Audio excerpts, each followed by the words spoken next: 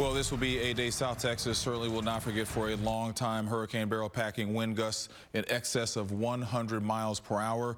For the last 10 days, Beryl has wreaked havoc in 11 different countries, making 3 landfalls as a hurricane. The third and final landfall was in Matagorda. KPRC-2's Gage Goulding intercepted the Category 1 hurricane live on television overnight Sunday into Monday. This evening, he reports from Matagorda, where people are just starting to take in the damage. For many, they still haven't returned yet to see their homes or the damage done. Many homes here in Matagorda have their walls ripped off. Others are left soaked inside and out. Capping off a holiday weekend, it's Mother Nature that ended with fireworks. Hurricane Beryl gaining strength in the 11th hour, becoming a Category 1 hurricane before slamming into Matagorda, Texas, a mere 100 miles from Houston.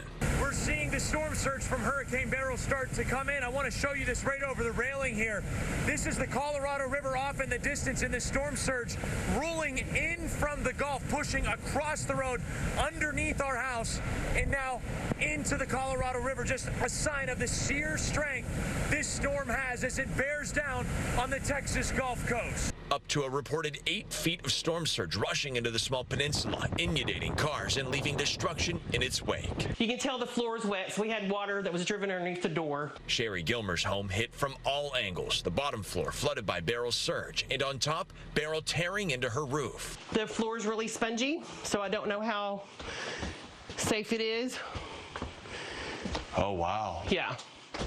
Were you shocked whenever you saw this? Yes. Extremely shocked. In this small boarded-up beach town, everybody knows one another. It's why you see so many people stopping, offering a helping hand to get a friend back on their feet. We went, we saw, we persevered. Is this enough for you to throw in the towel? No, I mean, no. I love living where I do. Beryl is a record-breaking storm, not its size, but the fact that it is the earliest Category 5 hurricane in the Atlantic Basin ever recorded. And this is the second hurricane to slam into the Texas Gulf Coast just 2 weeks ago. Tropical storm Alberto hitting the Corpus Christi area. And here's the troubling thought. Hurricane season is only just beginning. In Matagorda, I'm Gage Goulding.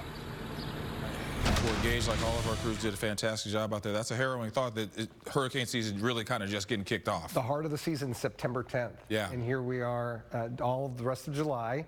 At least it's quiet for right now in the tropics, but you still have all of August. That's when things really get going. And the pattern right now, the 3 storms that have been named have hit between Mexico and Southeast Texas. So they've all been in this area. Exactly, yeah. So that's a big concern.